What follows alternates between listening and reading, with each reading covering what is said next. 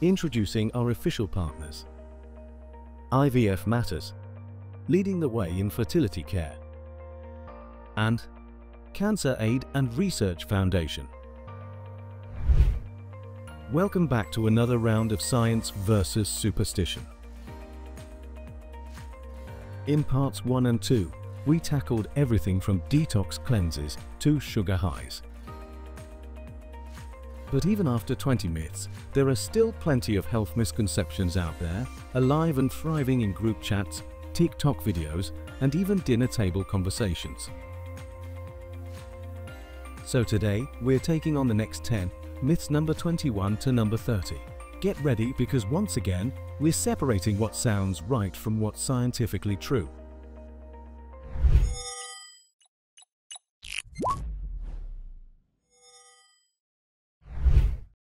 Myth number 21. Cracking your neck causes a stroke. What people believe: don't crack your neck, you could have a stroke. It's a terrifying warning passed around every few years. What the science shows: ordinary casual neck cracking is not going to cause a stroke in healthy individuals.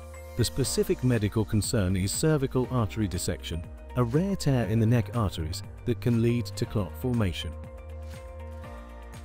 How we know. A 2023 review in Frontiers in Neurology found that most of these cases follow severe trauma or extreme, sudden manipulation, such as a high-velocity chiropractic twist, not everyday stretching or self-cracking. The risk is extremely rare. The verdict: so stretch carefully, but you don't need to panic every time your neck pops. Myth number 22. Sitting too close to the TV ruins your eyesight. What people believe. Every 90s kid remembers being told, don't sit too close, you'll ruin your eyes.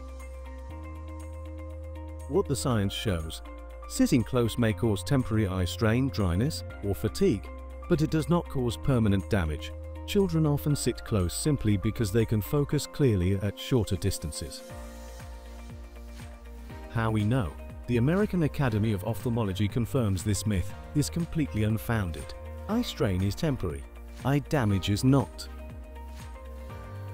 The verdict: so your childhood TV habits didn't ruin your eyes, but they may have made you love cartoons a bit too much. Myth number 23. You must have a bowel movement every day. What people believe. A lot of people think they're backed up or unhealthy if they don't have a bowel movement daily. What the science shows. Regular does not mean daily. Most doctors define normal frequency as anywhere from 3 times a day to 3 times a week. How we know. Gastroenterologists at the Cleveland Clinic and other institutions emphasize that consistency matters more than frequency. What is important is how you feel. If you are comfortable and not straining, your system is working normally. The verdict: your intestines aren't on a daily schedule, they're on your schedule. Myth number 24. The 5-second rule keeps food safe. What people believe. If you drop food on the floor, you can pick it up within 5 seconds and it will be safe to eat. What the science shows. Bacteria transfer happens almost instantly, especially to moist foods. The 5-second rule does not prevent contamination. How we know. A 2016 Rutgers University study found that wet foods picked up bacteria within half a second. So the real rule is simple: if it hits the floor, it's dirty. The verdict: sorry, but the 5-second rule is about as real as a 5-minute workout miracle. Myth number 25. If you swallow gum, it stays in your stomach for 7 years. What people believe. This playground classic warns that if you swallow gum, the indigestible base will stick in your stomach for 7 years. What the science shows. Gum base is indigestible, yes, but your body moves it along just like fiber and other non-nutritive materials. It passes through the digestive tract in a few days, not years. How we know. Gastroenterology case studies show gum only causes issues when swallowed in exceptionally large quantities or in individuals with chronic constipation. For the average person, it passes smoothly. The verdict: so go ahead, if you accidentally swallow gum, your stomach isn't turning into a bubble machine. Myth number 26. You can catch STDs from toilet seats. What people believe. A widespread myth claims that sexually transmitted diseases can be acquired by sitting on a public toilet seat. What the science shows. You cannot get STDs from toilet seats.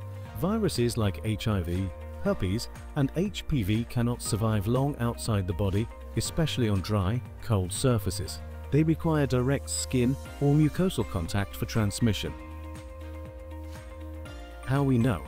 The CDC and other health organizations confirm that no credible cases exist of STI transmission from toilets. The survival time of these viruses on surfaces is typically seconds to minutes. The verdict: the seat might be uncomfortable, but it's not contagious. Myth number 27. You need milk for strong bones as an adult. What people believe. Drink your milk. It's good for your bones. Many people believe they need to consume large amounts of dairy as adults to maintain strong bones. What the science shows. While milk is great for children building bone mass, the benefit for adults is limited. Once peak bone mass is built, extra calcium and dairy don't significantly increase bone strength or prevent fractures. How we know. A Harvard meta-analysis found that countries with the highest dairy consumption didn't have lower fracture rates. Strong bones need vitamin D, exercise, and a balanced diet, not gallons of milk. The verdict: a glass of milk is fine, but your skeleton doesn't need a refill every hour. Myth number 28. Dehydration only happens in hot weather. What people believe. Everyone associates dehydration with summer heat, forgetting that cold weather poses a significant risk as well. What the science shows. Cold air can dry you out because humidity drops and your body's natural thirst response decreases by up to 40% in cold conditions. You can be significantly dehydrated even if you don't feel thirsty. How we know. Research from the US Army Institute of Environmental Medicine shows significant winter dehydration in subjects performing even light activity in cold climates. We lose a lot of water through breathing cold, dry air. The verdict: so next time you hit the slopes, pack water, not just cocoa. Myth number 29. If it's herbal, it can't hurt you. What people believe. Natural equals safe. This is a foundational but dangerous myth in modern wellness culture. What the science shows.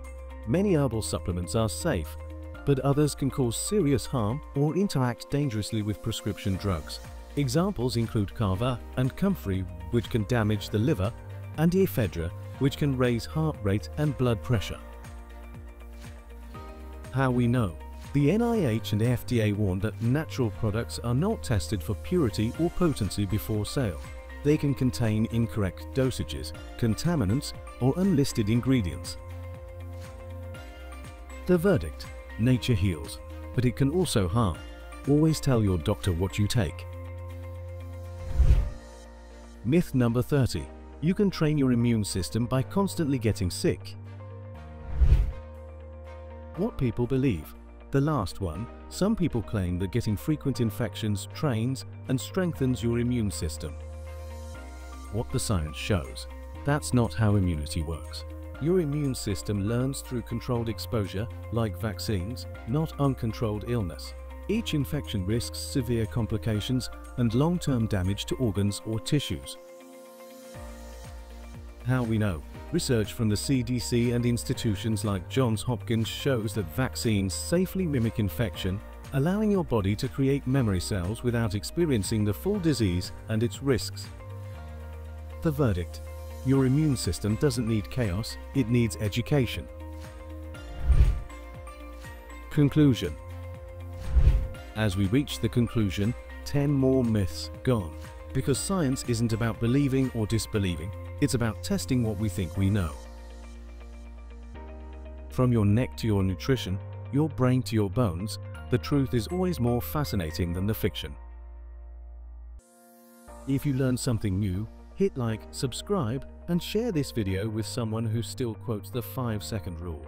Stay curious, stay skeptical, and remember, evidence beats intuition every time.